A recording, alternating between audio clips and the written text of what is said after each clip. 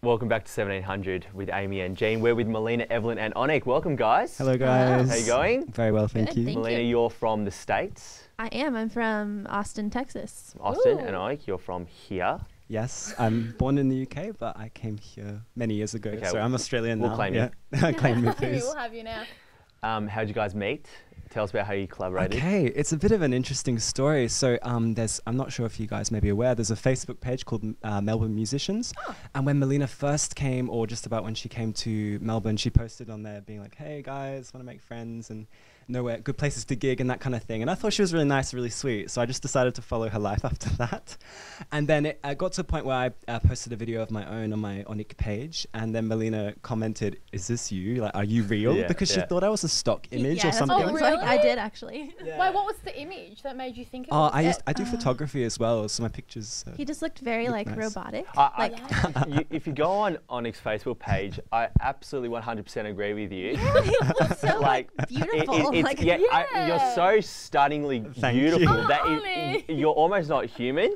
Okay, I'll take that. Thank you. No, it's fantastic. As long as I'm not the only one that thought that. Okay, cool. So you guys just got together through Facebook? Basically. Yeah. At the so end of the day. We had some chats over the Facebook and just talked about different topics and talked about guns and other sorts of topics. And I just learned, I didn't have any American friends, so just knowing about what was going on there was quite interesting for me. And then later I was needing to record something for an assignment I was doing. And I knew Melina, so I thought, okay, I'll give this a go. And so we just organized a collaboration, which turned out to be the track Glue. Yeah, and then that moved on to the video as well, which we worked together on.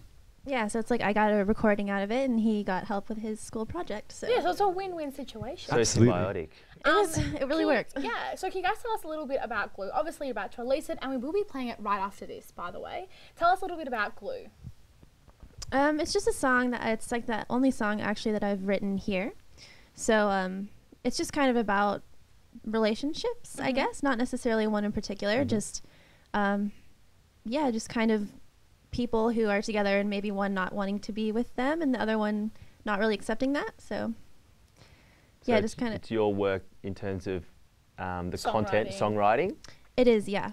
And you were the producer of the clip and the song itself? That's correct, yes. Okay. Yeah. So Melina approached me with the rough demo and we just had a few late night meetings at Starbucks talking about the track and then potentially a video as well.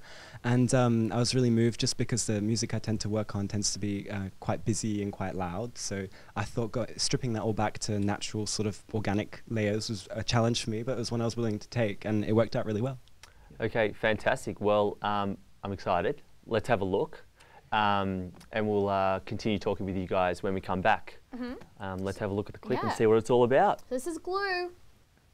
Hey, and welcome back to 1700 with Melina and ONIQ. Now, we just watched the debut of their clip, Glue, which was so good. We were talking about it the whole time.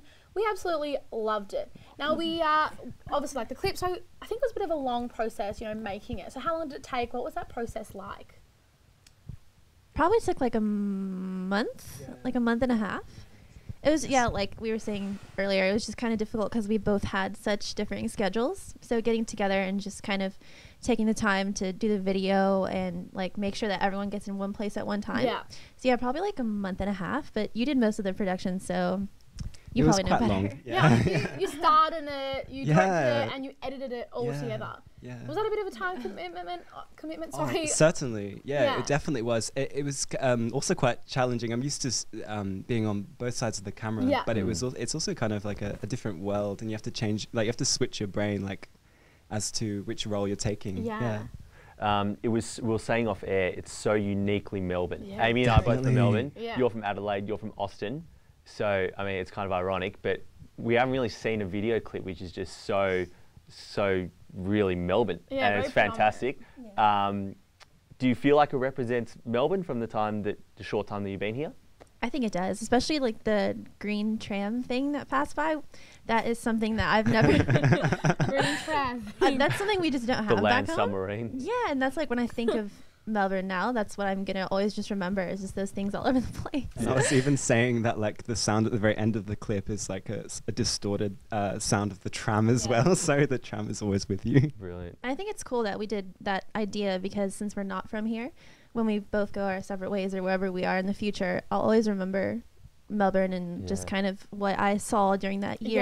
Yeah, it's a best take-home present you could probably Absolutely. give to That's what I was anyone thinking. or take home with you. Nice It's package. the best memorabilia you could have. Yeah, definitely. So obviously there's a couple of landmarks you chose to put in there. So you had the Shrine of Remembrance, trams, trains, all of that. Why the decision to have those certain things in the clip?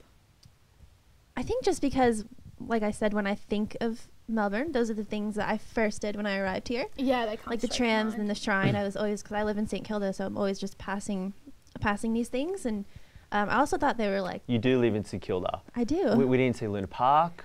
We didn't see I Botanic know. Gardens. Yeah, We didn't see the beach. we didn't get that far. Like, Are you north of the literally. Yarra, ONIQ? Are you north of the Yarra? Yes. Oh, okay, all right. Okay, Yeah, so nice you have to equilibrium. draw in the middle of line. city. Didn't work Okay, out. fair enough. But I would have loved to have Luna Park. Like, Yeah. I would have loved that, but it just wasn't in the cards for that. Oh, we love that. Also, obviously, it's the first time you've collabed together. Can we see another collaboration in the future?